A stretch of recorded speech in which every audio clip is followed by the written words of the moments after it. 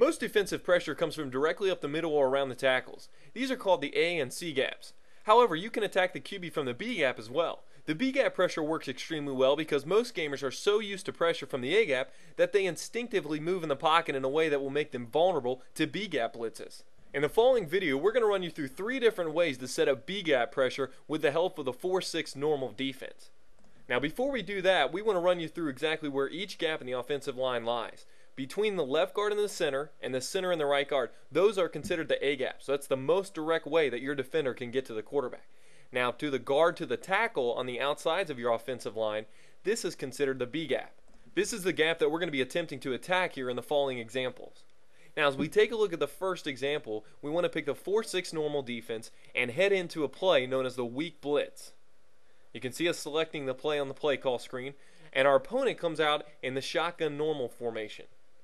Now once we've selected our plays, the movements that we have to make on the field are very quick and very easy.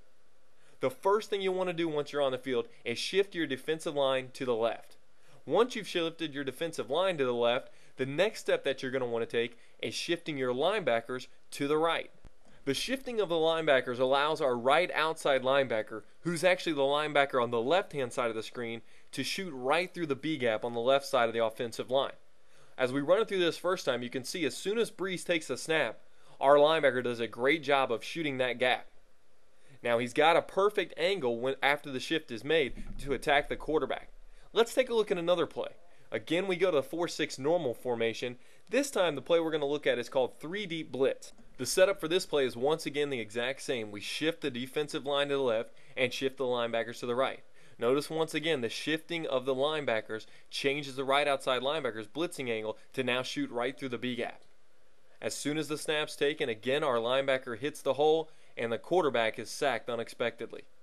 The Engage 8 is the last play that we're going to take a look at. Now obviously this play's blitzing so many defenders that the manual movements aren't really required to bring pressure. However, what we want you to focus on is how our linebacker attacks the B gap in this example.